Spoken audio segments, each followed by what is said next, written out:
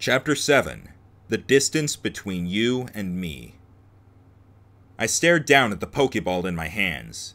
It was cool to the touch, unlike Des's, which was almost always hot, though from being in my pocket rather than by his heat. Though it was exactly the same size and probably the same weight, it felt blasphemous to be holding that Pokeball instead of my Nummels. "Hey!" I said, but it came out as hardly more than a squeak. I didn't want this angry little shroomish who could dance. I wanted Pedestal. My head snapped up, glare at the ready, but the man was no longer behind his cardboard box.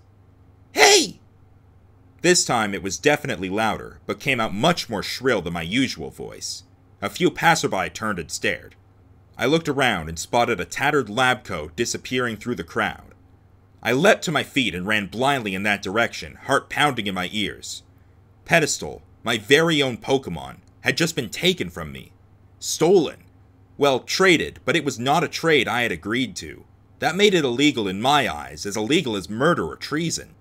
Never mind the fact that I had contemplated theft before, that had been jokingly. "Stop!" I shouted desperately, trying to push my way past pedestrians while keeping his fleeing back in my line of sight. He wasn't a track star if an 11-year-old kid was keeping somewhat up with him, but I wasn't going to look the gift Ponyta in the mouth. "Stop! Thief!" That, more than my feeble attempts with stop, got people's attention. Several heads turned in time to see a man and kid run by, but they were too late to do anything, really, unless one of them called the police or something. The sidewalks got more crowded the further downtown we got, until finally it was all but impassable. It was the rush hour after all, so it was packed everywhere. This was when my smaller size lent me the advantage. I could slip past people more easily than he could. "Thief! Stop him!" I kept yelling, if only to attract attention. Maybe some curious bystander would get in his way in order to see what I was yelling about. It was worth a try. Eventually, he gave up on the sidewalks and ran into the road.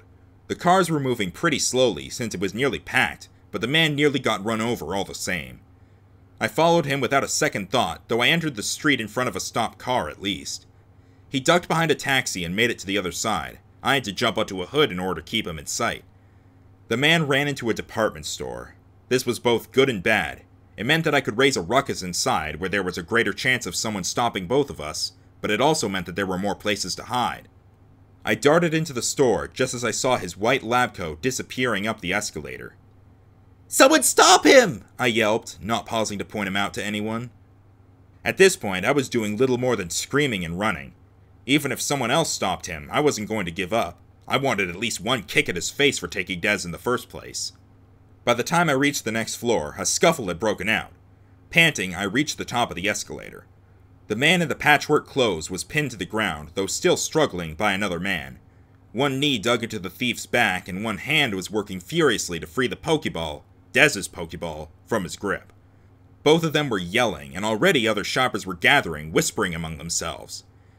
"Get off me! This is assault! Assault!" "Let go of the Pokeball and maybe I won't break your fingers." "You all heard that! Assault! Threatening me! He's— Ow!" "Let go of the Pokeball!" I kept a cautious distance, half hiding behind a pair of shopping women. Now, though the man who'd stolen Pedestal was successfully halted, I was even more afraid. The man who'd caught him seemed scarier. Who cared if he seemed to be helping me? He looked ready to kill, and I didn't know him. He seemed the epitome of the deranged, murderous strangers that my parents always warned me about. "Has someone called the police yet?" one of the shopping women asked in a low voice, nervously glancing at the scrap. The other nodded. "Oh yes, I saw a couple of girls do it when he first tackled him." Then the man pinned to the ground, the thief, finally let go of the Pokeball. It rolled away from his fingers, just a few inches, but so that he had no chance of grabbing it again unless he threw his assailant off. By a happy coincidence, it had actually rolled a bit closer to me. By another slightly happy coincidence, the two women in front of me, who I couldn't get past without alerting them, decided to leave. They shuffled away apprehensively, muttering among themselves something about getting caught in the scene. I didn't bother caring. Pedestal's Pokeball was just a yard or so in front of me, a quick leap in and a dash out. No one would be able to catch me, certainly not the two men on the ground. I crouched down and sprung forward. My Nummel was back in my hands before anyone noticed I had left the crowd. Then, just as I was turning to run for it, however, I felt something like iron clamp down on the back of my shirt. "Where do you think you're going?" Heart pounding, I turned to look over my shoulder. It was the man who had been attacking the other for Dez's Pokeball. A thought occurred to me then. What if he had only been stopping him so he could steal it? "Is that your Pokemon in there?" Yes, sir. I doubted my voice could sound any more like a frightened Mareep. "Can you prove that?" Yes, it's my Nummel. "What about that other Pokeball you're holding?" he asked, icy eyes boring into mine. I hastily turned away from him again, aware once more that I was holding the Shroomish's Pokeball, Carlita's. A Shroomish. What is going on here? Like the clouds parting to let the sun through, bystanders scattered as a harried Officer Jenny marched through. Her Growlithe was growling, sticking abnormally close to her legs. She tilted her head back and glared down at the three of us, planting her gloved hands on her hips. She didn't wait for us to reply. It seems as if this is a fight, not only in a public place, but also between trainers, is it? A kid, too. Let the kid go, sir, now. I probably would have run for it then and there if the Growlithe hadn't been blocking my way.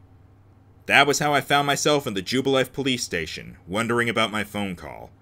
Should I call my parents, or skip the middleman and call the Undertaker? I was surely dead either way. At least I got Pedestal back, right?